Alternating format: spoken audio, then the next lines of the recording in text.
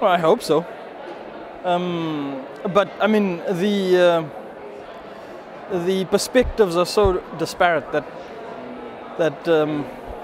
and if you look at the regions of the world and how the way the discussions are going and how these discussions are being framed and the narratives and so on,